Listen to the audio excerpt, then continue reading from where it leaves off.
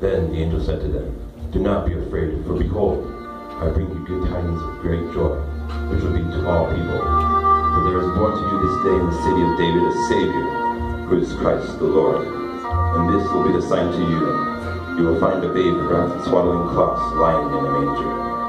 And suddenly there was with the angel a multitude of the heavenly hosts praising God, saying, "Glory to God in the highest, and on earth peace, goodwill toward men." Now, buddy.